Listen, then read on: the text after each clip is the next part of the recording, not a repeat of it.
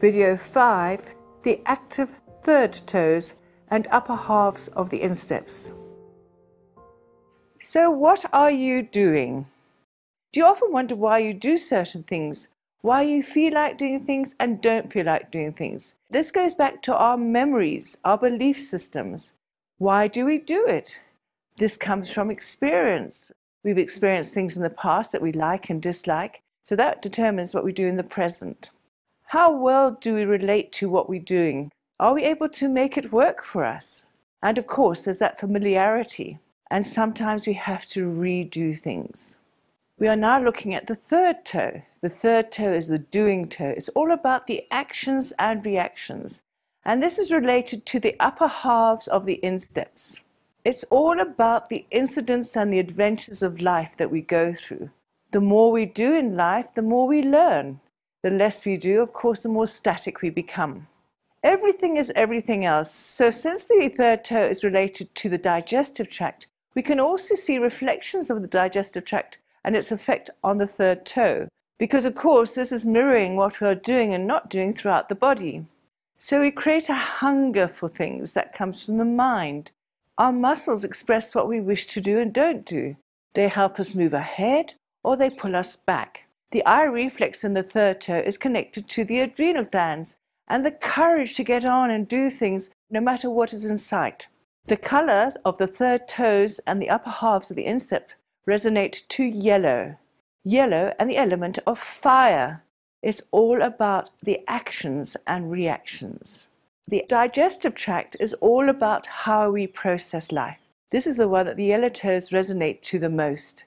It's not just about the digestive tract though, it's all the areas in yellow throughout the feet.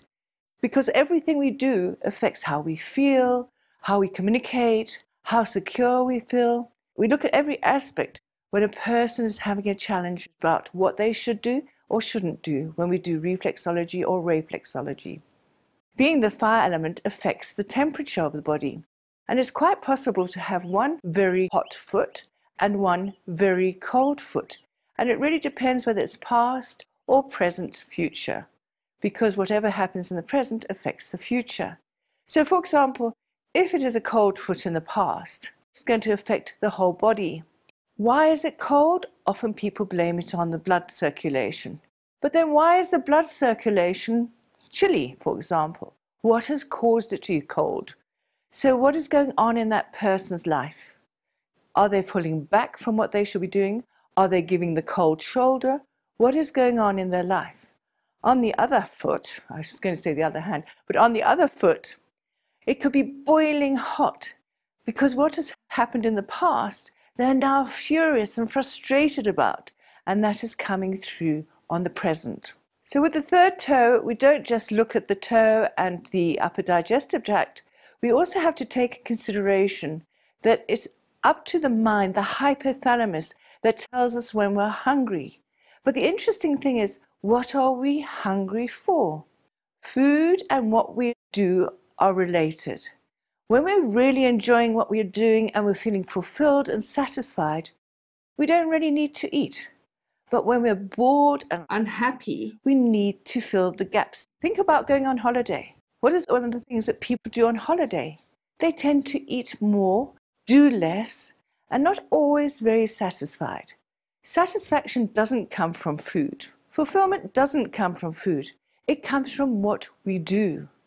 Food highlights how we are taking in life, how we're taking in the experiences of life, processing and digesting them. So we can learn a lot from food, and we'll have a look at that later. So going back to what I was saying about hunger, what are we actually hungry for? And which part of the body picks that hunger up is the hypothalamus in the brain. So when massaging the brain, the hypothalamus will already have been massaged. Then we refer to our feelings. What do I feel like eating? And that again will determine the type of food we take in. Will it be a comfort food, a nourishing food, a refreshing food? What type of food depends on what we are doing. We then take it back to our brain and make a decision of what to eat. The teeth are the decision makers, and of course we take the food into our mouth, which comes under the communication, relationships. We then chew it over, and as we chew it over, we're making up further decisions. And of course, saliva comes into play then. Then we take it down and we swallow it through the esophagus, and this part is the expressive part of the body. So if we're not really expressing ourselves, then of course we're going to choke on our food. But we've already sorted that out through the toe next. The next area that the food goes down is the esophagus, and that passes through the emotional area. And this of course will depend on the feelings, because if we're feeling very uptight and tense, this is going to restrict the esophagus. Now, I was speaking earlier about how everything is neutral until we interact with it. We are neutral when we wake up in the morning. Food is neutral. And it's our belief system that we label that food with that will change the energy of food. So if we believe that food, or even drink, is good or bad for us, our whole body chemistry changes. And so does the energy of that food or drink. So if we believe something is good for us, it's going to be a totally different energy to something that we feel is bad for us. Our body will start tensing the moment we think something's going to be bad for us. The body starts relaxing when it believes it to be good for us. There's so many aspects to taking in food, and it all revolves around what we are doing with our lives. So now we are down in the upper digestive tract area, which is reflected onto the upper insteps. The worst is getting off on the wrong foot because it influences the next step and the steps to follow. But we can correct that too. The color yellow is a very energetic color. And the more we do with our own ideas, the more enthusiasm we put into life, the brighter the yellow and passion becomes. When we are not being our authentic selves and getting on with what we came to do on this planet, then of course our energy becomes exhausted. We complain of being tired. Tired of what is the question?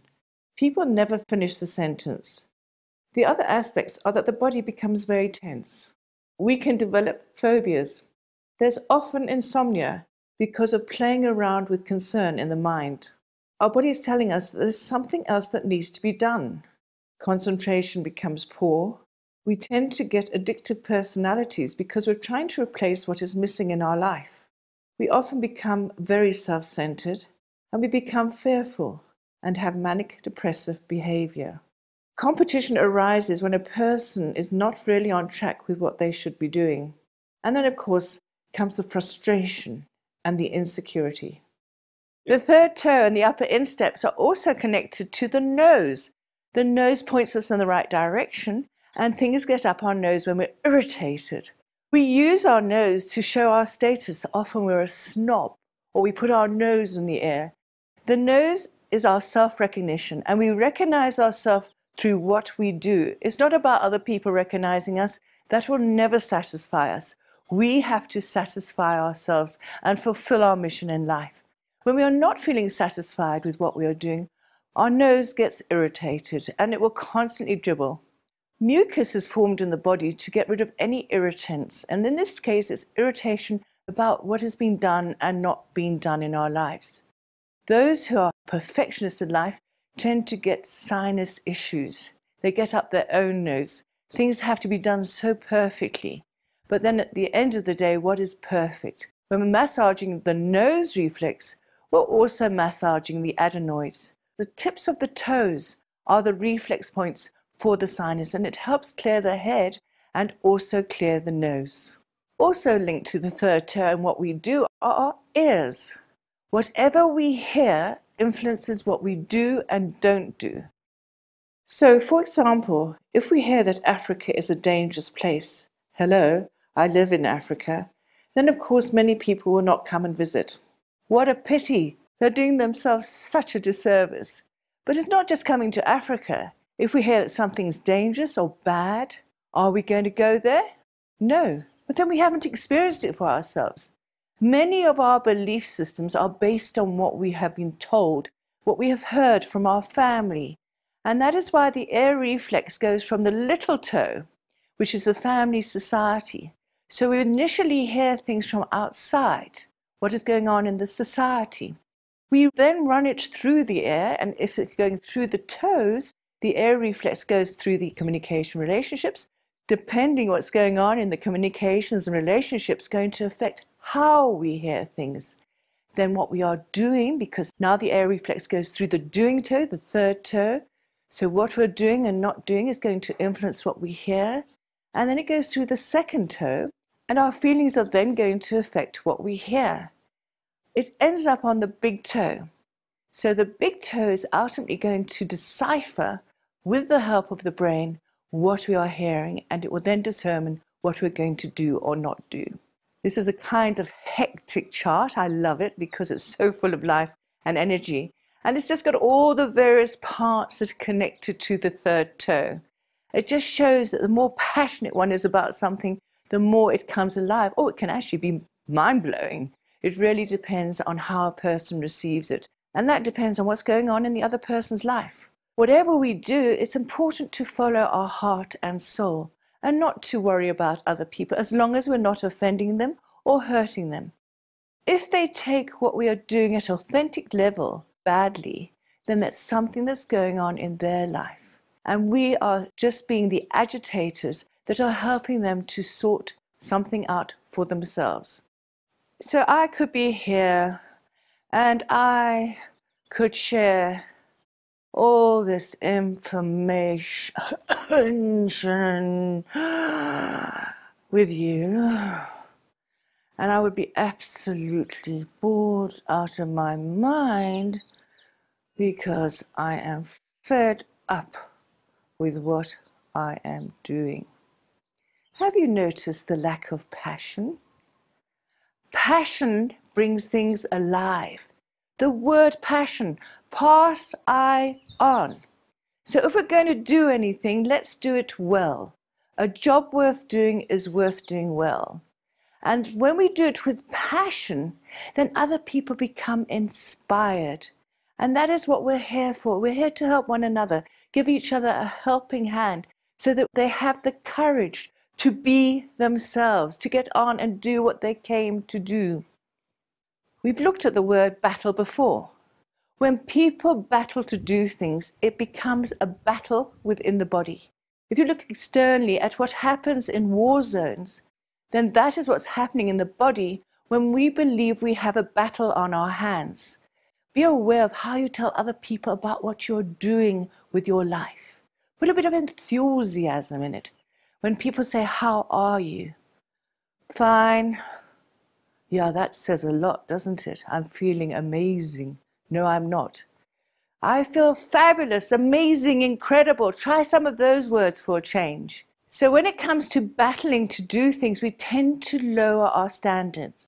We tend to lose the plot. And therefore our body does not know what to do. It doesn't know how to function. And then it starts malfunctioning because of this internal battle going on within. There's a lot of sickness in this planet. But what are we talking about when it's sickness? Just as I said, when we're talking about being tired, the question is, tired of what? When it comes to sickness, sickness of what? Of the routine? Does it make us dizzy because we're going round and round doing the same old thing? Or are we tired of being the bridge between other people? That makes us uneasy and illogical. Are we sick of our loved ones? And that makes us feel lousy. Are we sick of our work? That can make us vomit. The body vomits when it needs to get rid of anything that is not working for us. It becomes nauseous beforehand as a warning. Are we sick of our acquaintances who are unreliable? This makes us queasy. Are we sick of our family and feel vulnerable? We need to make the difference in our life and change what we are doing. We choose our profession or our work, our occupation, with what we need to work out. We chose our families because they have the same issues as us, and those issues show up in the tissues. When we do a job, we are working through those issues. We are processing.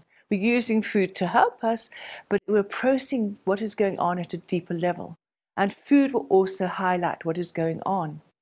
So, for example, when a person chooses to be a judge, maybe they were judged a lot as a child, and now they need to be in a position of judging others and see how it works for them. Then, of course, there's being a teacher. What are we teaching? I don't call myself a teacher. I don't call myself a lecturer. I cannot teach another person anything. I am a presenter. I present the information. If you like it, great. If you don't, think again. And then, of course, I spoke about nursing and the nursing of emotional wounds. What I found really fascinating was when I was in New Zealand and I had this beautiful doctor who organized my workshops.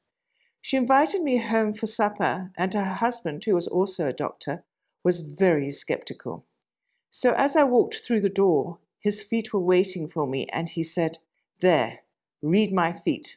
Tell me what they're saying." And I just went, "Oh!"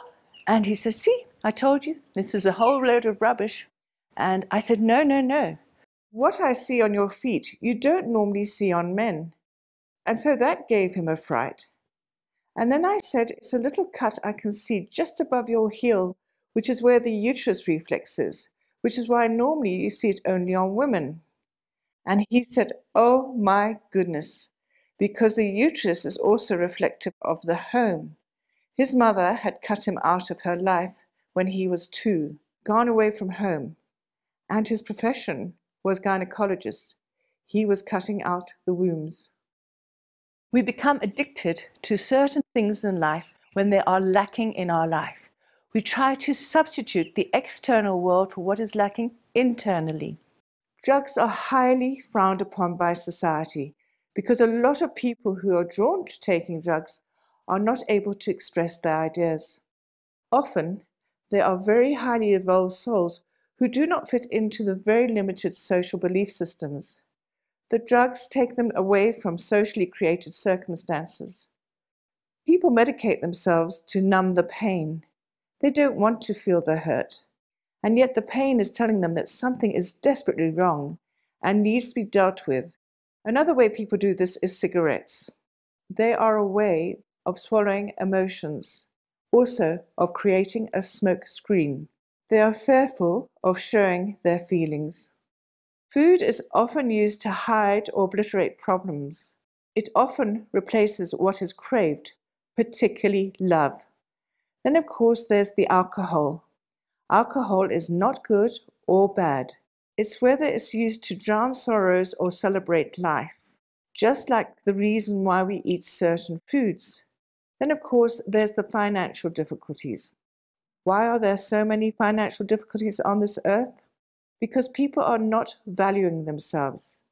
They're not paying interest in their soul desires. They're not appreciating their many, many talents. And so they're trying to substitute it in other ways. The moment they appreciate the abundance they have within, then they will find the abundance externally. Many people have cancerous cells in the body. These cells form when there's a lot of anger and frustration that has been contained. If it grows out of proportion because of being constantly fed by the poor me attitude, it will distort the cell. What will happen, the more that the frustration is fed, the more the abnormality within the cell grows. It's like anything we feed. It will grow and become a threat. So cancer is not good, it's not bad. It's just an indication that something uneasy is going on within. Again, remember, are you battling cancer? Are you suffering from cancer? Change the words. Embrace it. Embrace it as a part of you that is not happy. It's craving attention. It's reaching up for your love, your support, so that you can do something better about your life. And some of the most amazing people develop cancer. They're often the nicest people on the planet because they won't tell you to go and jump off a bridge. So instead, they create a turmoil within them. There are so many people who have cured themselves from cancer. Reflexology and Rei-flexology are fabulous to be received during cancer treatments. One of the organs of the body that gets a really hard time is the liver, and yet he's such a lively little fella. So what is really going on with the liver? Now, everything we do in life, especially for the first time, is experimental. And once we process that, the energy goes to the liver. It all depends on the energy we are putting into what we are doing, because the liver is breaking down the red blood cells that carry the love and joy around the body and nurtures all the other cells. Then the liver, once it breaks it down, can only extract what the red blood cells present it with. So when people say, I have no energy, I wonder why. It's because they have not put the energy into what they are doing. You cannot take energy out of lack of energy. You have to put energy in to get energy. And that is the lot of the liver. As a society, we're very good at labeling things, particularly things like food. And people tend to look at those labels and see what are the contents and what is going to be good for them, what is going to be bad for them. If they paid as much attention to what they are doing and put as much enjoyment into their actions, their life would be so much better. The thing is, we all label at some stage of our life. I was labeled a fairy elephant, sausage, Tintin, any of those names. And of course, nicknames have an impact when you're growing up. And we tend to grow up with those labels. It's losing the labels that can be a bit challenging. And not everyone is going to be living up to those labels all the time. All us ladies can be a bitch from time to time. We can go from angel to bitch in 3 seconds flat. So when it comes to being labeled, it's what we buy into that's going to affect us. If it doesn't matter, it won't affect the matter. If it matters, then it's going to affect how we deal with life. Then there's that fear again. Frightening experiences, aggravating reality. We have the tendencies to internalize our reactions and hang on to them. And of course, that then feeds the cells within the body. We internalize our reactions according to what we buy into and give attention to. It actually influences our decisions. If we keep feeding ourselves the same old story, then of course it gets very, very stale and we can't do anything different. And then there's the stomach. Now, the interesting thing is that the liver is on the right side of the body. Now, if you remember, the right side of the body is the past. It's very much influenced by the male energies. And this is where we do all our storing. In the case of the liver, storing our experiences. The stomach is on the left side of the body, very much influenced by the female energies. And the stomach is what processes life. Once we've taken in food, i.e. our life experiences, chewed it over, swallowed it, it then goes into the stomach. And it's up to the stomach to determine what it's going to do, how it's going to stomach the situation. It has mechanical, physical movements. And what these do, if a person's very angry and frustrated, the stomach will start being very ferocious in its movements. The amount of gastric acids will also increase because the more acidic and bitter we become about what we're doing, more resentful, the body produces more. And this is one of the areas that releases it. This makes it very hard for the food to be digested easily. In fact, what it does, it brings out the worst of food. It breaks it down. Instead of drawing out the nutrients, it actually creates situations such as heartburn. And the stomach, when it is ease, the movements are so much more placid, calming, welcoming. There's less acidity around, and the food is able to be digested easily. And this is how we are digesting our life. The food goes from the stomach into the duodenum, and the duodenum, of course, then goes past the liver. How we are stomaching life also depends on what we are dishing up. Are we dishing up what we are doing with joy, with pleasure, happiness, or are we doing it begrudgingly? Because it's going to affect the stomach as well.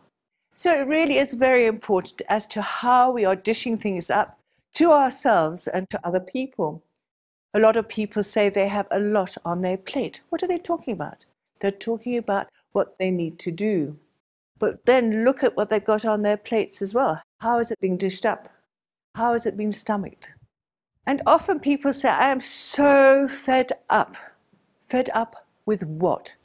Fed up with the discourtesy, fed up with all the discontent. The other way of dealing with it, of course, is to be appreciative and full of gratitude. Gratitude for the opportunity to become better at being ourselves. And that we can only do by doing what is our sole desire. And then, of course, there's the fear of the consequences. When we don't do things properly or we do things to upset other people, then the body again is going to react accordingly, particularly the digestive organs. The fear of eating, which doesn't affect too many people, can come from our memories and our belief systems. The interesting thing is that many of the foods are the same shape as organs of the body. And so we can also then realize what it is that the person is fearing. If they have a particular dislike and can't take certain things in, then we can look at the types of food. This is particularly important when it comes to allergies. The foods are symbolic of what is going on in life, and that is what upsets the digestion. Burping and wind is very much an emotional thing. When we keep swallowing and swallowing our emotions, eventually they have to find a way out. And of course, when we are full of emotions, it is very, very hard to swallow. We feel strangulated and life becomes very distasteful to us. The liver problems, again, are caused very much by what happened in the past. We're seeing an increase in gastritis, ulcers, and diabetes. Any itis in the body is inflammation. And where does that inflammation come from? The energy in this area is fire. We generate the fire through what we do. And when we get furious and inflamed, then the body starts getting overheated and starts developing an infection, just to show where the problem is. It's knowing where the particular organ is. So, for example, gastritis would be anger and frustration at what they're having to do or what's being done to them. Ulcers is eating away at what is going on. Ulcers don't just happen in the digestive tract. They can also appear on legs and other parts of the body, such as the mouth. Diabetes, we'll talk about just now when we look at the pancreas. Irritable bowel syndrome. This now comes into the communication relationship area. And it's when a person is very irritated that they cannot get moving. They cannot meet their goals, or they're put under pressure, particularly people like sportsmen and sportswomen. So even though it's the communication relationship area, it is connected to the food as well. When there's a lot of objection and obstacles, this can cause problems in the bowel area. It doesn't allow the food through and can cause a blockage. Any blockage in the body comes from family and society. You can't do that. You mustn't do that. No, it's not good for you. So it's what we buy into, that we analyze, process, digest, and so on. And as I said, many of the foods look like parts of the body. You can take it a step further when it comes to allergies, reaction to food, dislike of food. Now we can look at the colors. A lot of children say, I don't like my greens. Now, it's not the greens they don't like, i.e. the vegetables.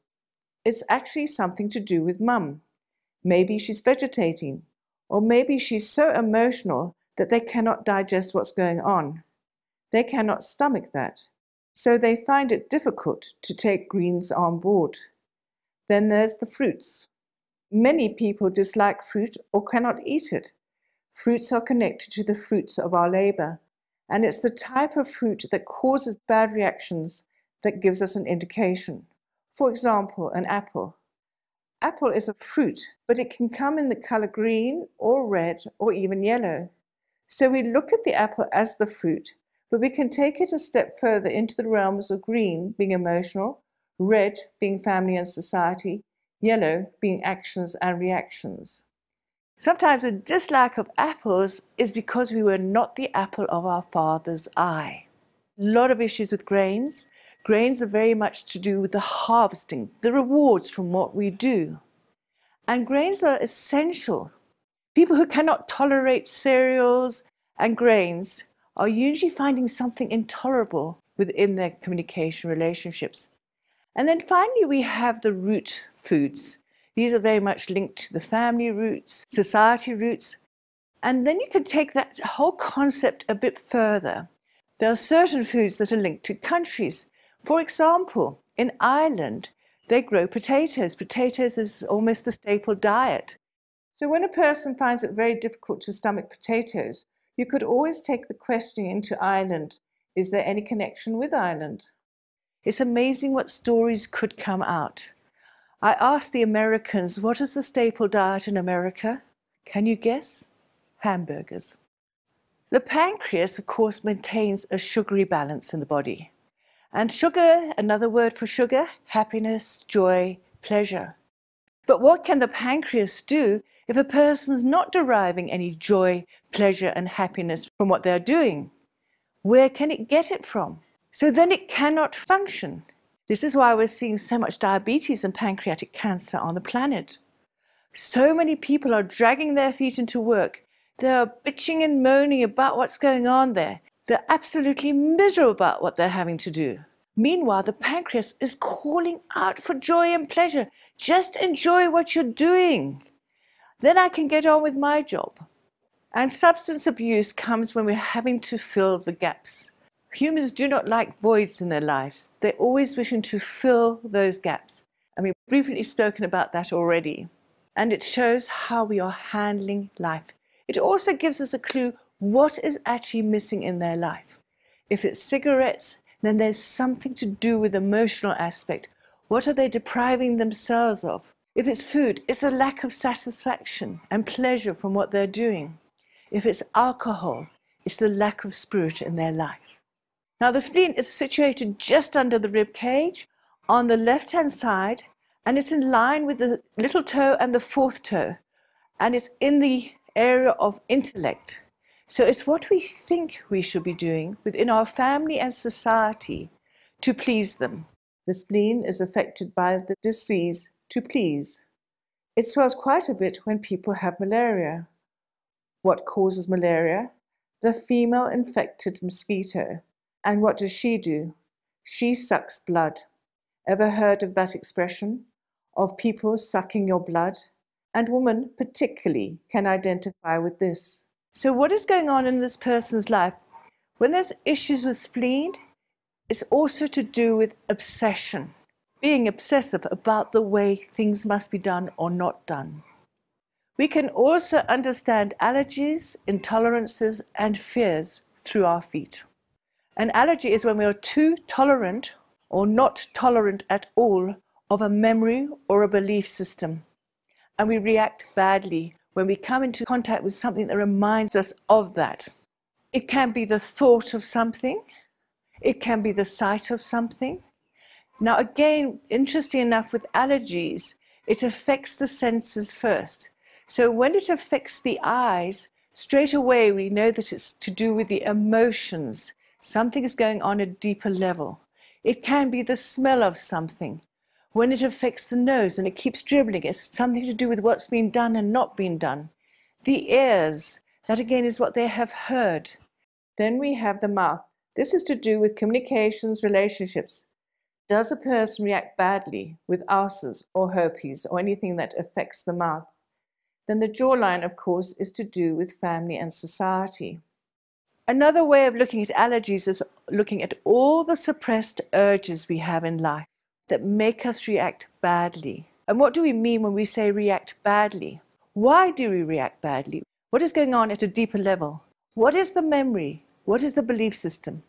Further clues as to what we're reacting badly to. So for example, if we react badly to feathers, feathers rely on the air to move. So this is again linked to the emotions.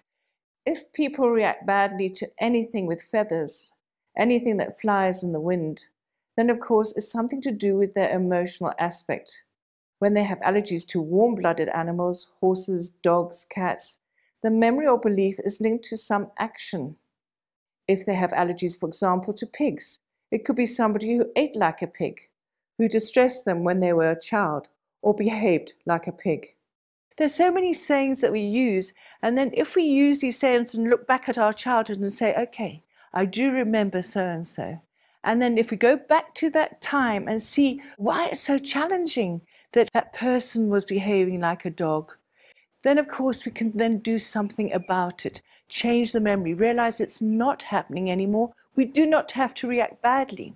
Anything from the water, fish allergies, for example, quite common, particularly shellfish. Now, if you think about shellfish, the fish is actually covering itself up. And what people don't like is possibly because of some fishy business that has been covered up within the relationship, or a lot of selfishness. Anything along those lines, I'm just giving a few ideas of what the story can be.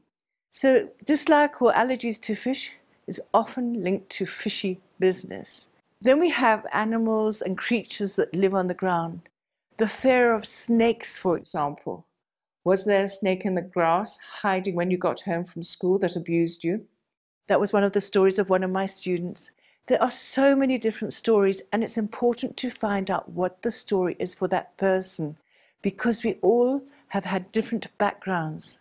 When it comes to metals, the irony of it all is actually it's linked to the mentality. One of the greatest allergies is to iron. Iron represents strength. So why is this person reacting to iron in the way they are? Why are some people needing extra iron? Maybe it's because they're lacking the strength within. Where are they going to get that strength? From themselves. So when again we're looking at metals, look at what was going on in the mind of the person. What was happening at that time? So the way to decide what an allergy is all about is to go back to when it started. What was going on in that person's life at that time? How did they react? And where in the body did they react? Then you can start asking the questions to start piecing the story together.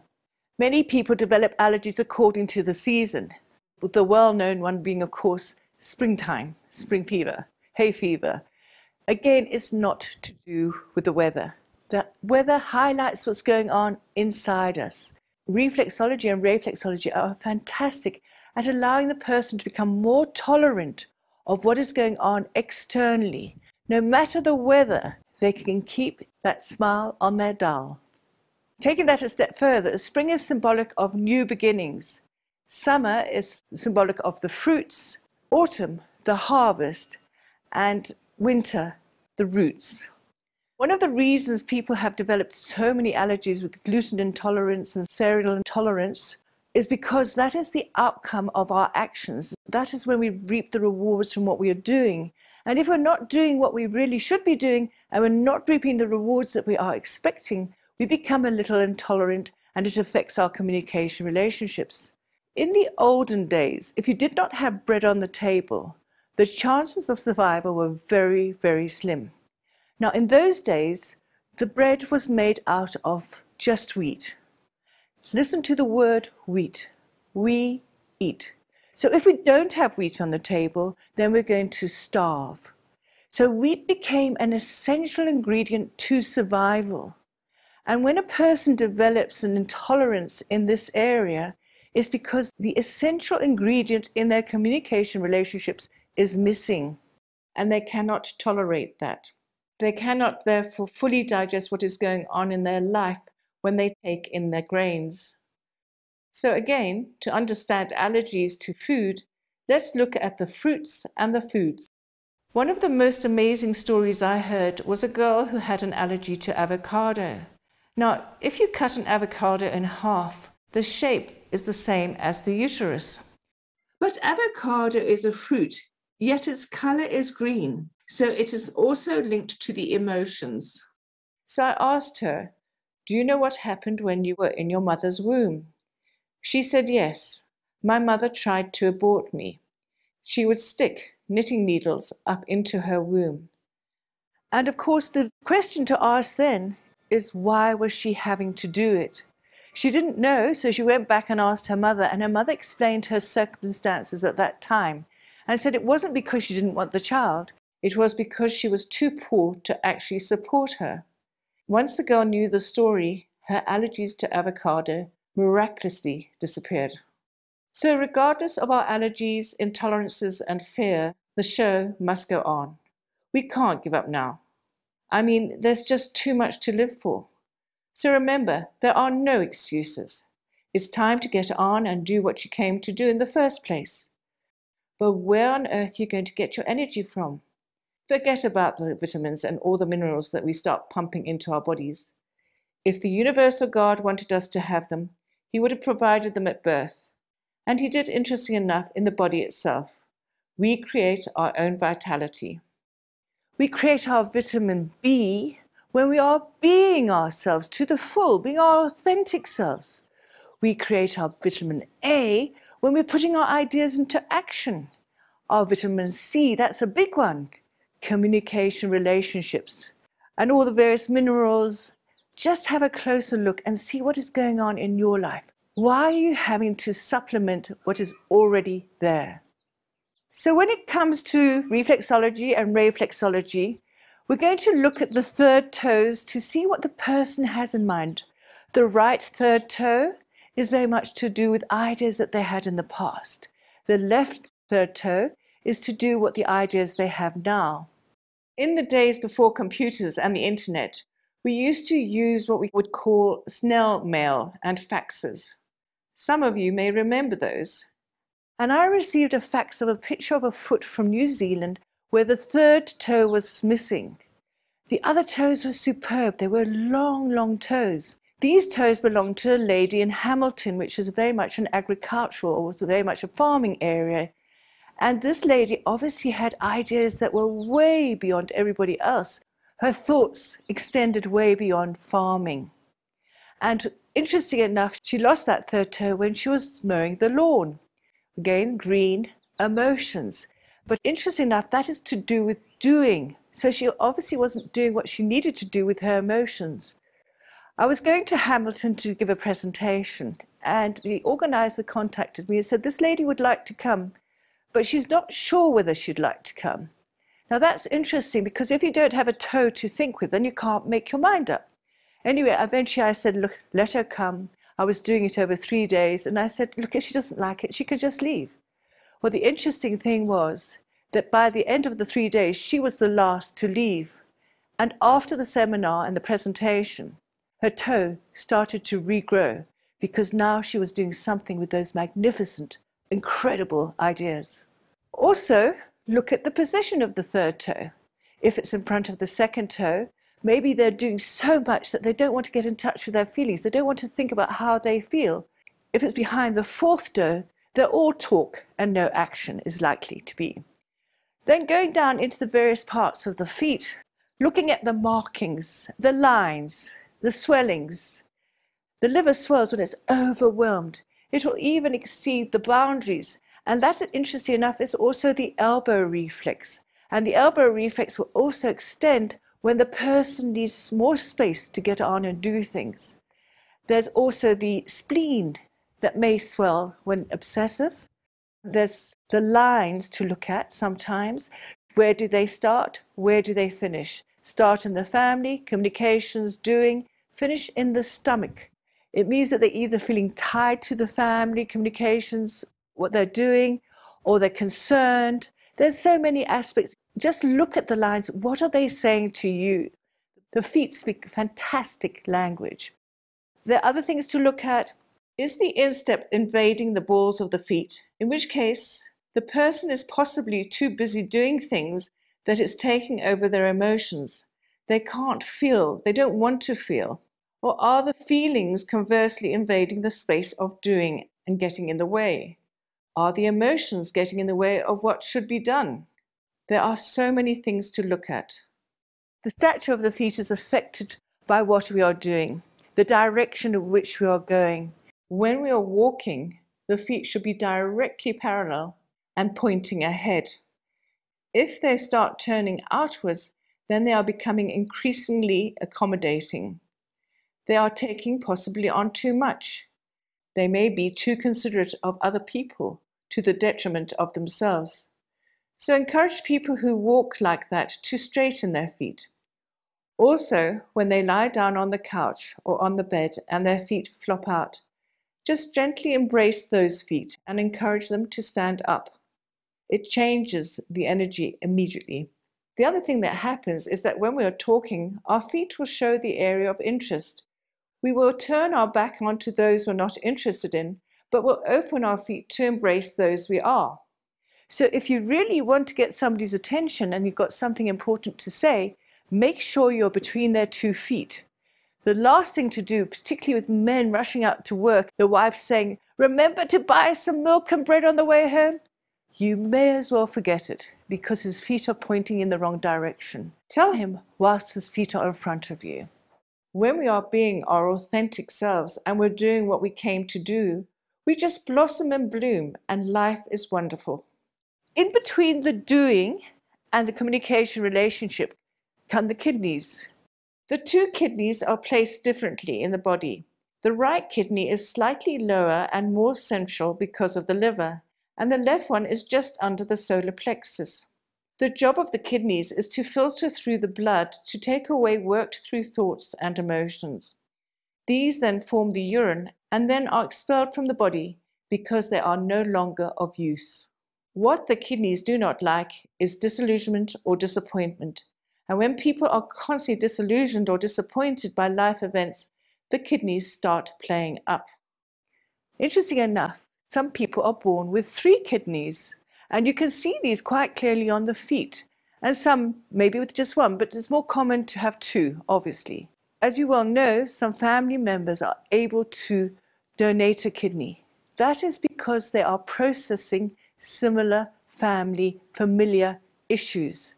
If a kidney is transplanted and it does not have the same issues, then it will be rejected. Going back to those 3 kidneys, that goes back to a family that has a lot of unfinished business that needs to be processed. This is also why some people drink their urine, particularly if they're arthritic. Arthritic people tend to be righteous people. They have very rigid ways of thinking. So what they have to do is they have to run the whole thing through the system again. Remember, this is not about judging. There is no right, there is no wrong. It's what helps a person, and understanding that urine is actually very, very healing. If you're stranded on a desert island, you can drink your own urine to survive. It has incredible healing properties, and it's used in a lot of cosmetics. So here's a thought, especially in the morning. It has a lot of minerals and vitamins. It's superb for the complexion. And I kid you not, that when there are issues with the kidney, it's often childlike behavior. It's not fair!